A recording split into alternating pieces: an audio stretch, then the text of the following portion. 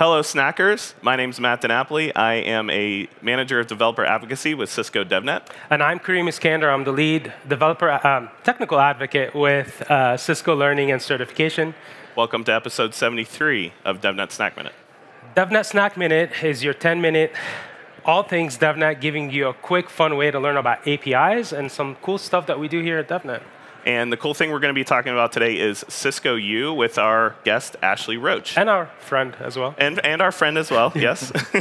Ashley didn't do quite 22, or all 22 with You have to subtract Mexico each time. Yeah, you were around for a number. Maybe 15 It's not to his 14. first Cisco Live, we'll say that. But we're glad to have you back in the fold. And can you give us an introduction of yourself and what you're doing now?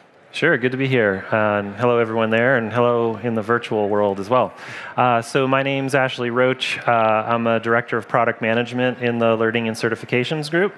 I'm heading up a team of technical advocates and product managers, and we've been hard at work over the last year building the Cisco U product. And so this is an evolution of our learning platforms that help everyone get certified. Lots of folks who have been certified know all those platforms, and now we're making it even better. In addition, we're looking at incorporating things like solution learning, role learning, in addition to the regular certification stuff that everyone's familiar with. And I think one of the biggest pieces too in our value proposition is the community piece to Cisco U. You want to talk a little bit about that? Absolutely. Yeah, so when we talked to our community and did our sort of product research into what gaps we had, how we wanted to adapt and evolve our learning, we've settled on 3 pillars. One was around guidance. Right. So I'll get to community in a second. Most folks, it's hard to learn, right? So you have to find the right material. You have to figure out, is this the right amount of time for me to do the learning? What topics do I want to learn? What's relevant to my career, et cetera, et cetera. So guidance was one big pillar. Another big pillar was depth. So we've been doing learning for our community for 29 years. And, people who are CCIEs all the way down to the entry-level certs are very, I think, proud and appreciative of what we have shared with them, and then how they have been able to grow in their careers thanks to certifications in particular. And so that community, we have a community platform. We have over 1 million registered users on our community, Cisco Learning Network community platform.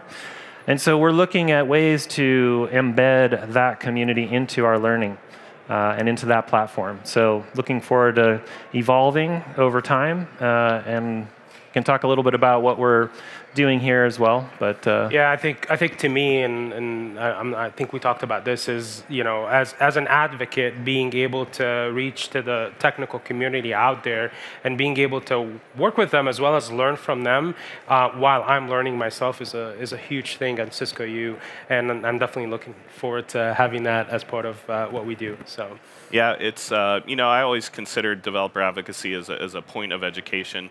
And if we're being honest about it, it tends to be something that we hit at the top of the funnel, right? Right. And when we were part of learning and certifications for that bit, where we launched the DevNet certs, it was really interesting to see behind the curtain of how certification exams were created, how the courses were actually put together, and be part of that experience that we hadn't been part of before. So kind of knowing that behind the scenes is super helpful. But I'm curious, as far as Cisco U as a platform is concerned, what are the differentiators between what people have experienced up until this point and what they can expect potentially moving forward? Yeah. So probably the biggest differentiator and what we're trying to get to is, for those of you who've been around Cisco for a while, there's lots of different web properties to learn from. Just that Learning and Certifications manages.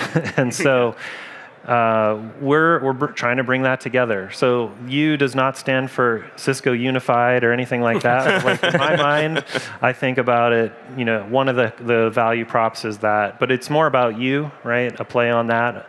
University, so education. It's not Cisco University though, but it is Cisco U. So that's one of the things. I think where we really, I'd say, are the most differentiating comes to our hands-on labs. Yeah. We have these live environments that help people who are trying to get certified get hands-on experience with virtualized actual physical hardware where appropriate or necessary. And so you can remote in, and especially in the post-pandemic world, or what, I don't know if we're even there, honestly, but in that community or in that environment, you need those capabilities similar to like the DevNet Sandbox. We have things like that for all the certification learning. I think for me too, the one of the biggest thing as a technical person is the adjacent technologies that we're bringing in, right? So we're so used to like learning on our platform, Cisco's platform, just what Cisco has to offer. But with the evolution of our technology, look at hybrid cloud. In order to learn hybrid cloud, you need to understand what's going on with Terraform, and you need to be able to see what HashiCorp is doing. And so what we're doing with Cisco U is being able to collaborate with HashiCorp, AWS, and bring in all of that technical knowledge within that learning path for you to have all of that end-to-end in one area. So I think that's a huge thing. But I'm going to shut up, and I'm going to give Ashley some time here to give you a sneak peek at what Cisco U is. We just launched it last week, and for those who are online, you can get added to our early access list. Ashley's going to show you how to do that. And for you guys are at Cisco Live, head over to the Cisco U activation to play with it if you'd like for a chance to win something. Cool. How much time do I have? You have about 6 or 7 minutes. So okay, cool. Pretty good. So this is the rapid fire demo for Cisco U. Yeah. So first of all, the UX itself is really beautiful. We love what has come up. But we're basing a lot of this on AI and recommendations, sort of AI ML technology. And so we can avoid like a cold start scenario. Cold start is a blank page, like when you sign up for Twitter and it's like crickets because you don't follow anybody. We don't want you to do that when you come in here. So in our case, you can pick the different kinds of mechanisms that you like to learn in, so whether that's podcasts or e-learning. But additionally, I'm just going to pick these ones, e-learning and cloud computing. And what that does is it starts to inform the system about my interests. And so we can really try to start that guidance and personalization on the platform immediately for you. And so you can see, for example, I have hybrid cloud already added to my list, a podcast that's already added to my list. And as I dig down deeper here on the For You page, and the reason why we call it For You is literally because it's recommending content for you. We have these 4 learning paths that we've started with, and this is just a preview, really. Like, it's early access. So we want to build this with the community. We don't want to just say, hey, this is the thing. And so that's why we're bringing this out so early to show to everyone. And so I'll get these other recommendations we're pulling in from the community, so you can see like podcasts from the Cisco Learning Network and upcoming events that are also hosted via Cisco Learning Network.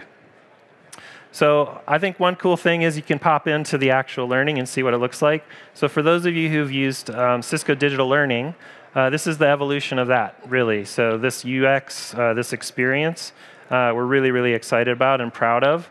I think it looks awesome, so hopefully you all do too. It looks great, Ashley. So let me, Kareem mentioned HashiCorp. And so we have embedded HashiCorp, and this might make me log in real quick. Oh, good. We've actually embedded HashiCorp content that they developed, co-developed with us as part of this learning path. So like I'll play this video.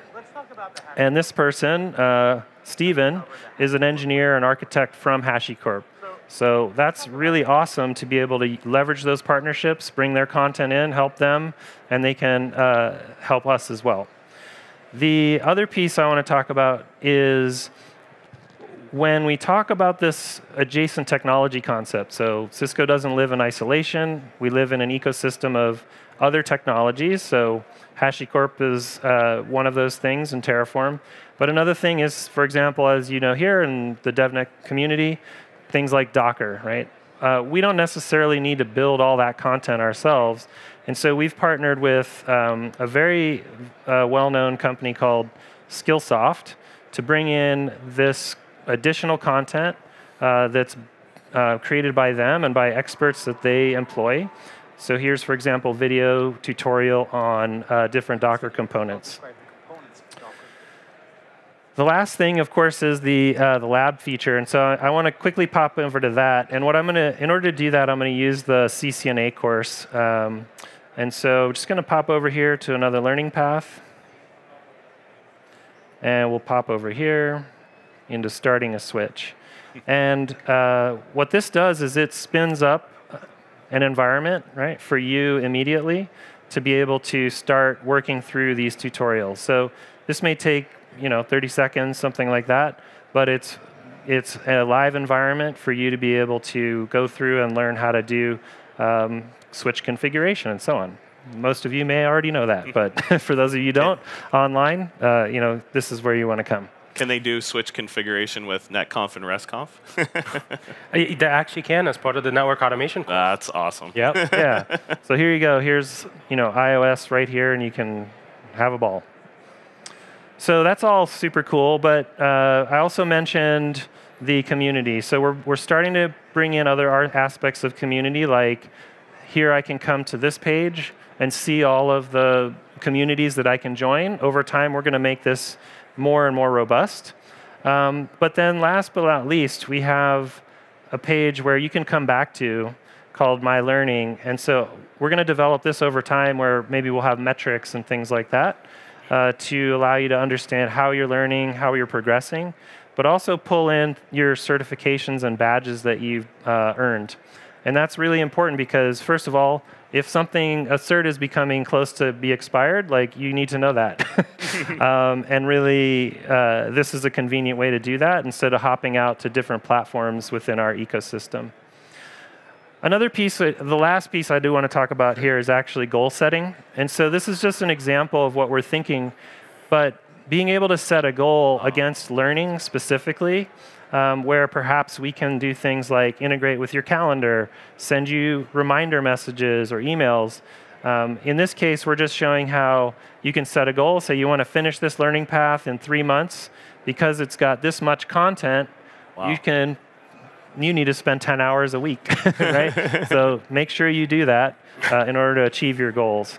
So that's really the quick and dirty demo. Hopefully I hit the mark on time. I do have to say, I know that you and Kareem have been working on this for months, and so you guys are pretty well versed in it. It's probably old hat to you, but seeing this for the first time, the planning, the integrated environments, the suggestions, all of it is just impressive. I mean, I know, having gone through some certifications and going through that process, like you said, even looking up when your certification is expiring, right. I couldn't tell you where the URL is today. I'd have to do some homework to figure that out. Yeah. So consolidating all of that is just fantastic. And it didn't hit me until you were sitting here that the U could stand for university, but it's also you. Yeah, you, me. What was it? What was your tagline? No, we're not doing that. We're not doing that on stage. But and we just got started. This is just released last week. There's a lot more features that are going to go into this, and I know we talk about them all the time. One of the things that, as an engineer, that I look at all the time is that as I'm working, I don't want to have to go find the answer in an entire course. So we have this idea of moment of need learning, where you can go in, do a search, and with the advanced search option that we have in the platform, we can essentially populate I can troubleshoot my switch, or I can't, my API call to my Meraki network is failing. Why? So we can be able to provide that moment of need answers to you on the spot. So that's another great feature that I'm looking forward to. So. Yeah, that's wonderful. But I do actually believe, unfortunately, Ashley, that is all the time we have. I got one more plug. Oh, you do have one more plug. Okay, so this is in early access. So we're building a waiting list for folks to be able to come in and work with us to build out the rest of the platform and all the different features. Probably the easiest way is we'll embed something for the folks online, like a QR code. But right now, if you go to u.cisco.com, you can sign in, and then it'll prompt you to go register. Additionally, if you're here at Cisco Live, just step next door to the booth, and we have a scavenger hunt in our area that allows you to step through this product on your own and get your hands on it a little bit more. Before we let you go, I'm going to put you on the spot. Okay. we ask all our guests this, for those who are familiar with our session, our episodes. If you had to be, or pick to be a superpower, what would that be and why? You're putting him on the spot. I am. I forgot about the question. I forgot it was the first time I didn't even prep him for this. You didn't prep me. A superpower? Yeah. Wow. You can build a platform, but you can't answer a superpower question. Oh boy, that's hard. The superpower would be coming up with a superpower. Love. I'll be my superpower. All right, I like that one. Captain Hug. There you go. Well, right. Thank you, Ashley. Thank you, Snackers, for another episode of DevNet Snack Minute. Join us next week or in 30 seconds. Thank you, for our next episode of DevNet Snack Minute. Thank you. Thanks, everyone. Thanks.